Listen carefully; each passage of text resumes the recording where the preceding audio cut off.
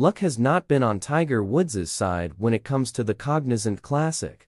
Earlier, famously known as the Honda Classic, not even one of the 82 wins of the PGA Tour star comes from the Floridan greens that the event is played on. It's shocking, isn't it? Despite being one of the greatest stars the game has ever seen, the 48-year-old has carded not even one win in the event, which began in 1972.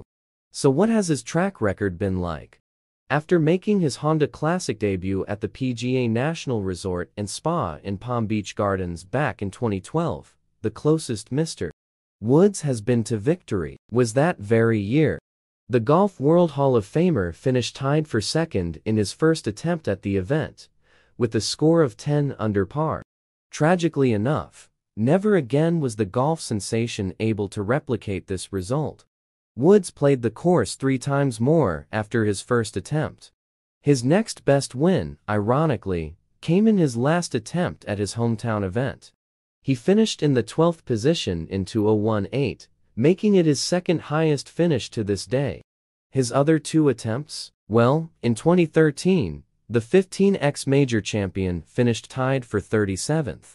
And in 2014, the star had to withdraw due to his recurring back pain. His health and other factors were combined to account for the rest of his disheartening failures to be able to play the course. With the 2024 version of the event coming up, will the GOAT be able to change his destiny this year at the Cognizant Classic?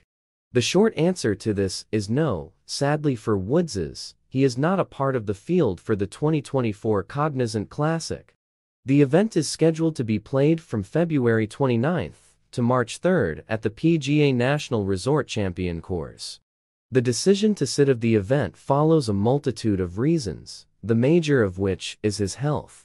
After facing the brunt of things due to a revival of his long ongoing back spasms at the 2024 Genesis Invitational, and later, withdrawing due to being afflicted by influenza, the star seems to be focusing his energy on getting better for the upcoming Masters tournament at Augusta National.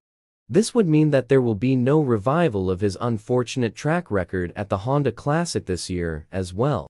But who does emerge victorious on the greens will be a treat to witness. Stay tuned to find out.